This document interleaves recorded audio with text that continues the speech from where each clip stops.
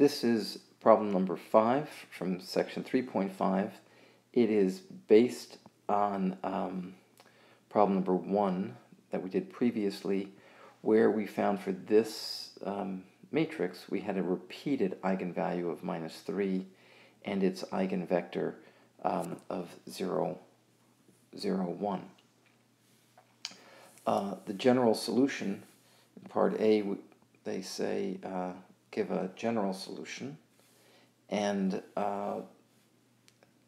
as I presented in class, the general solution in this case of the repeated eigenvalue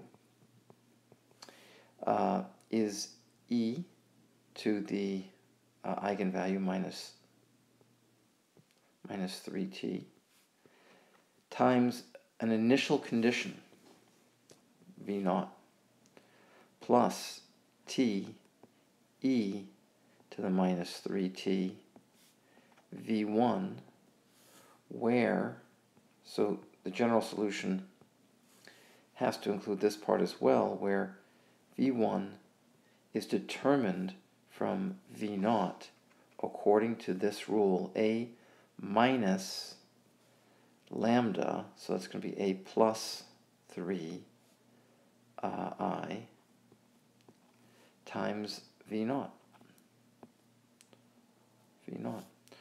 Or, being specific, it's the matrix 0, 0, 1, 0 times v naught.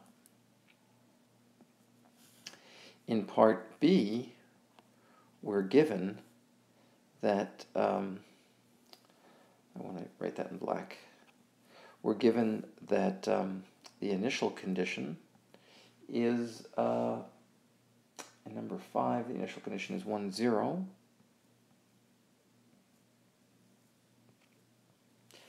And so we're asked to write the particular solution.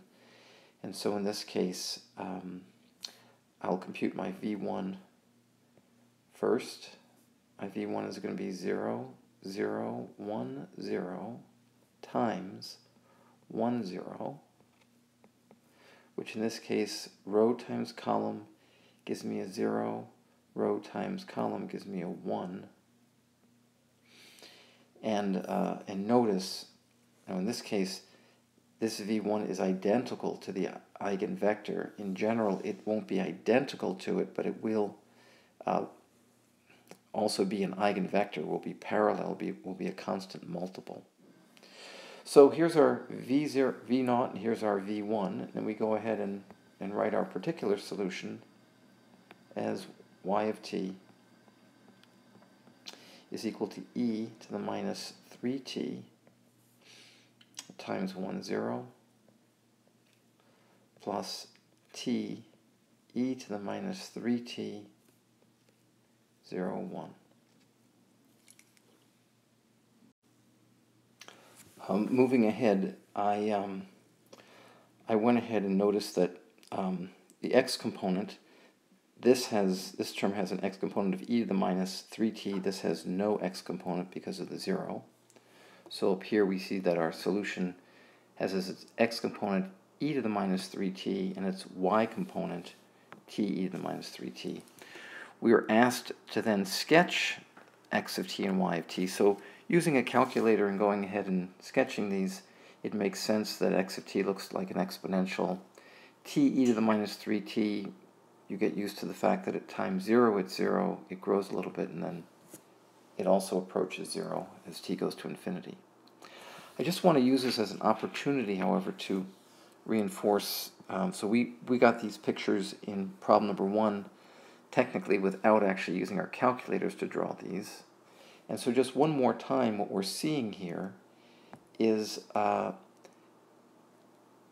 in the case of the repeated eigenvalue, knowing the eigenvector, we know that this is our one straight line solution, and I'm going to draw that in red.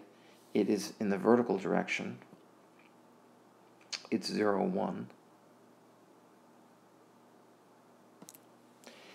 And we were given an initial condition of 1, 0.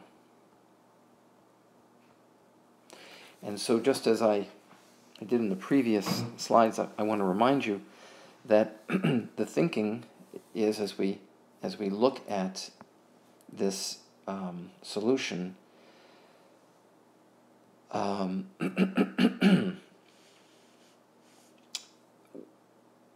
we see that as time at time 0, we of course are sitting here, but we have two choices. As we move forward in time, we are either going to turn and approach the origin in a direction parallel to the eigenvector direction. We can go this way, or we can go this way. And the only way to figure out which direction that we go in, so I'll draw a picture. Hold on. So we could be coming from a direction parallel to the eigenvector and then turning, I missed it, and then turning this way. Or we could be coming from this direction, again, parallel roughly to the eigenvector direction, turning and then ending up again parallel as we approach the origin. So which way to go? In both cases, these are supposed to be crossing at 1, 0. In both cases, the x component is negative. In both cases, on these curves, our x values are getting smaller. On the green curve, our x values are getting smaller. But on the green curve, our y values are getting bigger. Our y values are positive. Here, our y values, if we're at this point on this curve, our y values are negative. How do we decide which curve? We take our matrix, minus 3, 0, 1, minus 3. Pick our point of interest, in this case 1, 0. Compute what we get. We get a minus 3 in x. Well, that makes sense. That would be true of both curves. But then we get a positive 1. And so our answer must be the green curve. Okay. And our we could also see that too by looking at our x of t, or more specifically our y of t curve. At time 0, our y of t curve is 0, but then it turns positive. Well, on the green curve, we start at 0, and then our y values get positive. On this blue curve, we start at 0, and our y values get negative. So, given these, I could have chosen the correct one, the green curve. But it's just important to see the relationship between the x of t, y of t, and the correct